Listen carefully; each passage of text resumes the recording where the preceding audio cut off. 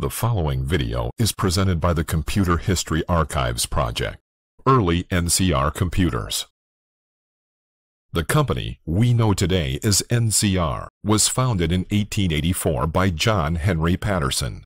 Patterson bought out his fellow investors in the National Manufacturing Company of Dayton, Ohio, that marketed the first mechanical cash register, invented by James Ritty in 1879. Patterson called the new company National Cash Register. John Henry Patterson built NCR into a large and modern American company with aggressive marketing and business techniques and a strong product line. By 1888, NCR was a multinational company. It grew and acquired other companies. It marketed the first electric cash register in 1906.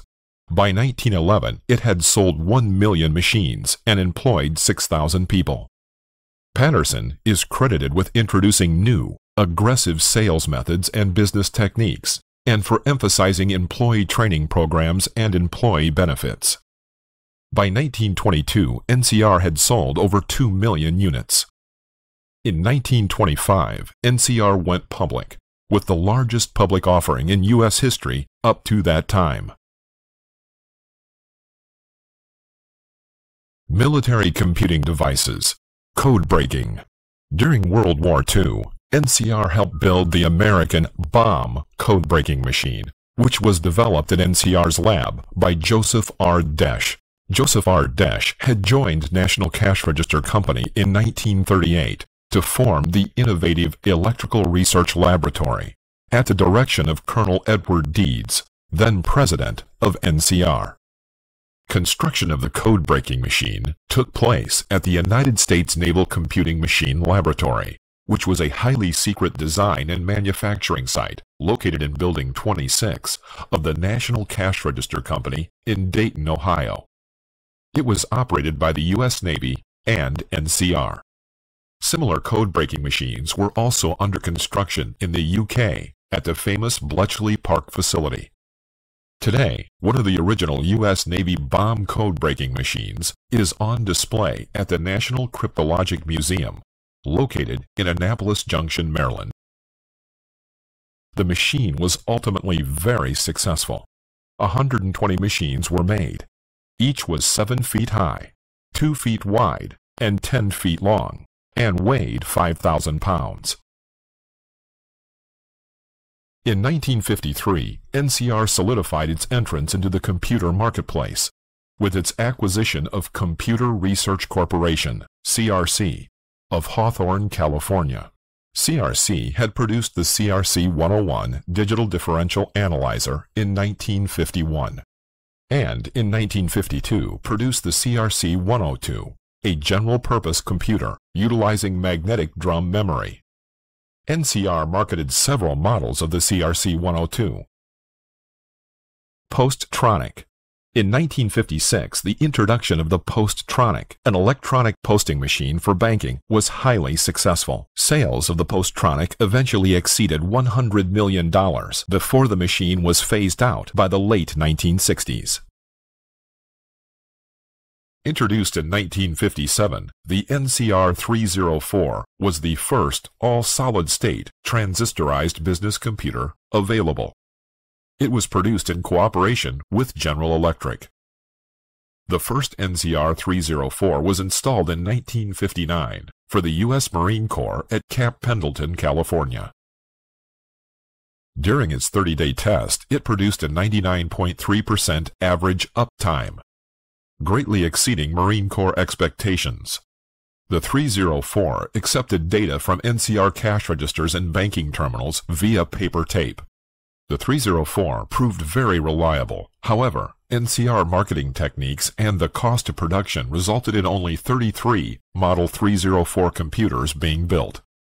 GE produced 4 units for their own use under the GE 304 name. In 1960, NCR introduced the 390, a mini-computer manufactured by Controlled Data Corporation, CDC. The NCR 390 was a low-cost computer system at about $75,000 per installation.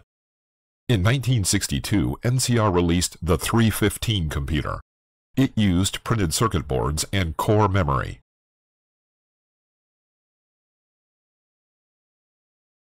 In 1968, NCR announced its third generation of computers with the introduction of the Century series, which included a variety of business applications and allowed NCR to successfully market to a broad customer base.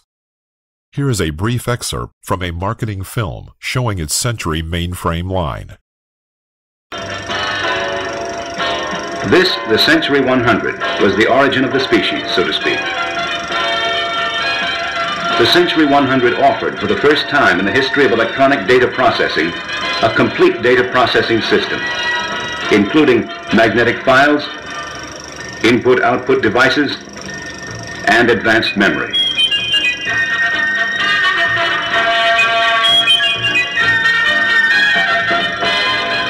A complete computer system, in other words, with a level of performance never before equaled in its price range. Moreover, the Century 100 also provided the medium-scale computer user and the large-scale computer user 2 an inexpensive satellite system, linkable online to larger systems. The Century 200, considerably faster and more sophisticated as you might expect, offered, in addition to the nanosecond speeds of the 100, a multi-programming system at a fraction of the cost of competitive systems. An online real-time system, again at a fraction of the cost of this feature on competing systems, and a 1,500 to 3,000 line per minute printer, one of the fastest on the market. Century 300, NCR's newest and most versatile member of the evolving but ever modular, ever compatible Century series. The Century 300 is, as stated, the promised computer system for the advanced user, the man who can't reduce his demands on EDP technology, whatever his budget. Consider the outstanding features of the Century 300. First, the hardware. Century 300 is an amalgamation of innovative technology in the most advanced systems architecture. Century 300 is composed of 4 independently functioning units: the memory, processor, I/O controller, and the operator's communication center. First, the processor, which connects and controls the memory and input-output elements. Here, NCR's monolithic integrated circuitry has been improved and refined, the better to speed up the work of the processor. With a multitude of programs running concurrently in a multi-programming environment, there's a definite need to provide more complete and voluminous instructions to take full advantage of the more sophisticated multi-programming software. Since throughput is the name of the game. In 1991, NCR was acquired by AT&T for $7.4 billion in a hostile takeover. In 1994, NCR was renamed AT&T Global Information Solutions.